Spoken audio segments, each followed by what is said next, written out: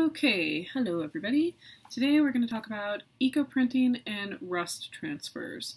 So after your mini research assignment, which you are doing this week, this is the other thing, this is the first project that's a active studio project, not a writing about something project.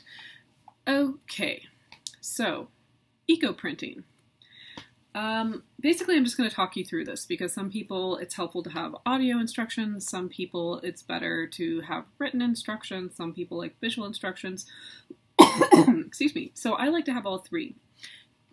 So in the remote version of this class, I'm going to record myself talking to you about all of these things, but you will still have the slides will always be available to you as well online, so you can go back and look at them in your own pace. And I tend to have written, I try to make them fairly clearly, written instructions as well as illustrations for each process.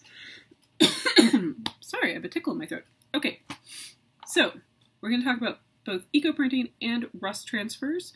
You will be doing both of these things, but first we're going to talk about eco-printing. So there's a lot of different fabrics and paper that you can use for eco-printing. In this class, I usually just have you use cotton muslin because you have to use that for your dye book anyway. As I say in the supply list instructions, you can also use upcycled things if you have some old sheets or something that are mostly cotton. That's totally fine. Protein fibers work better for this process, but they tend to be more expensive in cloth form. So if you have some silk laying around that you want to use, or some nice white or neutral colored wool you want to try and use, that is totally fine. But I know that that's more expensive, and I try to make this class as cost effective as possible. So basically we have plant fibers, we have protein fibers. I'm going to go into this more when I talk about dyeing, about the dye workshop lecture, which will be up soon. But basically a plant fiber is from a plant, so like cotton, linen, things like that. Protein fibers come from animals, so wool, silk, that kind of thing. Okay, so the first thing you want to do is scour your fabric. So you want to wash it so it's very clean. And like I said, protein fibers tend to be a little easier in this process, but it generally will work with cotton as well. So for cotton, you want to bring the water to a boil, and you want to boil a tablespoon of soda ash in there. You can get soda ash at the grocery store, you can get it at the health food store. You simmer the fabric for like 2 hours and let it cool, then rinse. Now, 2 years ago, I had a student who was lovely. I was very fond of this student. She set this on fire, so don't do that. You need to pay attention to this. Don't just leave it with not enough water boiling, and then if it boils all the water off and the fabric is just sitting in a metal pot, it will catch on fire. So don't do that. Keep an eye on it, okay? Make sure that you monitor anything that's on a heat source. Okay, so you let it cool, then you rinse it. Printing and dyeing in general work best when you use what's called a pre-mordant. This is something that you treat the fabric with ahead of dyeing.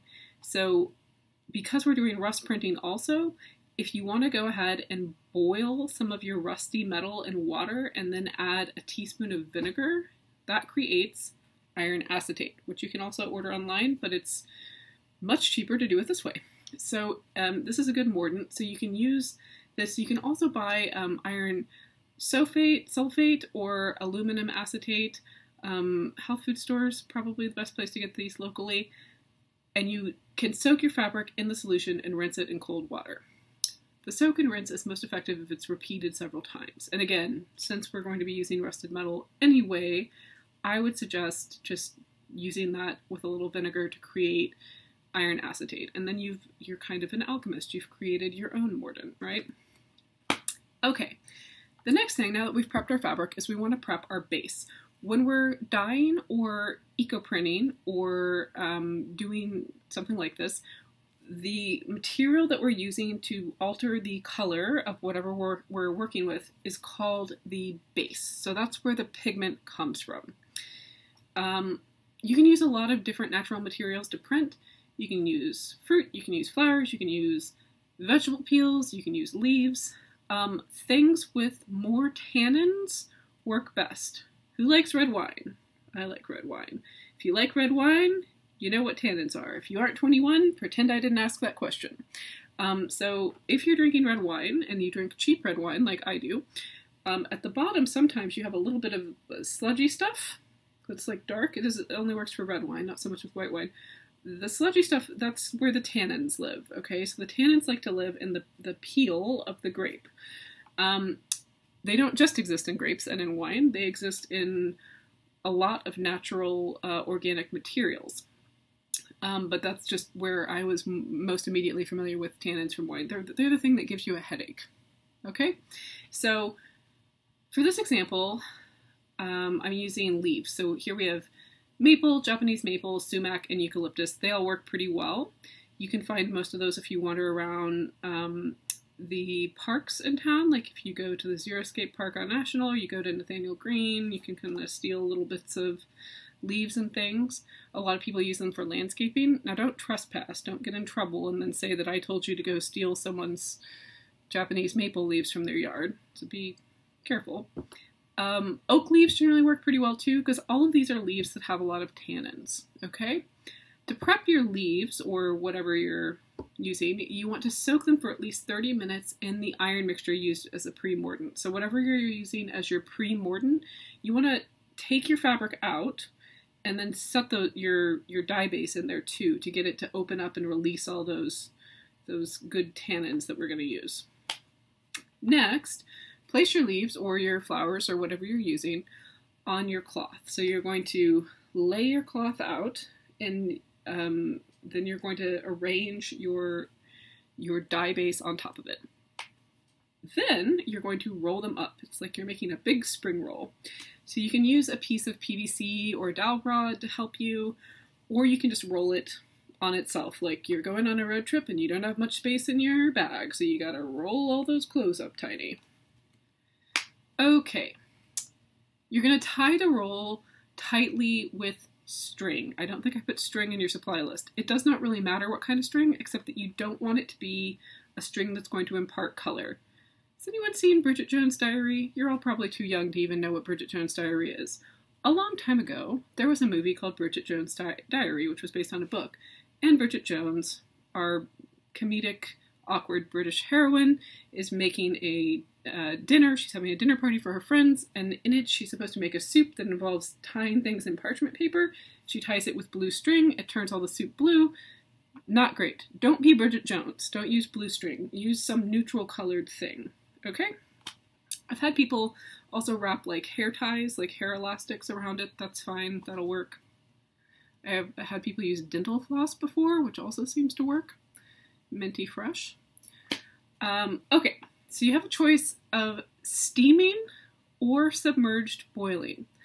I chose to use steaming since it seems like the extra water might affect the print. It doesn't always, but you need to make sure that the bundle is elevated on top of some, like a mason jar or a steam basket if you have one of those. And you need to make sure you don't run dry. This might actually be the step where my student set her kitchen on fire. She didn't set the whole kitchen on fire. She just burned her project.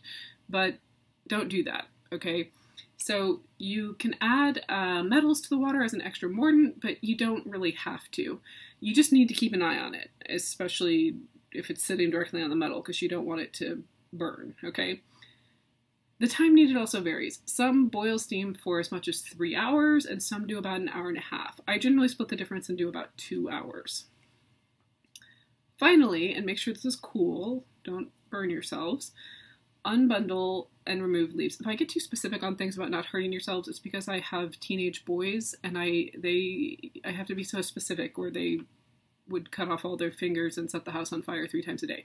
So don't burn yourselves. I know that sounds obvious. Okay, so finally you take it out, you unbundle it, and you remove your dye base. You remove your leaves or your flowers or whatever. And then you can get beautiful things like this. The ones on the left, this is silk, so that's a protein fiber, so it imparts really well, but muslin works well most of the time. If it isn't really vibrant, if it doesn't look super vibrant, that is okay. As long as you do it and give it a try, I'm not going to count you off if it doesn't quite work, because it's a fickle thing. Anything we do in this class that's to do with dyeing of any kind, which includes eco-printing and rust transfers, is very unpredictable and very fickle. You don't always get the same results. Even I've been doing this for many, many years. I've been teaching this class for almost a decade, and I grew up in my mom's studio. She's a fiber artist and have been dyeing things forever. I can't predict what the things will do always. Kind of tricky. Okay. So don't fret. If it doesn't turn out as much as you like, you can always do it again, and I'm not going to penalize you for it not turning out exactly as bright as you wanted it, okay? All right, next thing we're going to talk about is rust transfers. Okay, so first you prep your fabric by soaking it in water with white vinegar. The amount of vinegar, I noticed all these little typos in here as I'm like going through and seeing it as I'm talking about it, so I apologize for the various typos. The amount of vinegar will vary the result. It's fun to kind of experiment.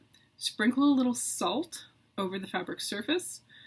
Arrange the metal, so you soak it in water with vinegar, the fabric.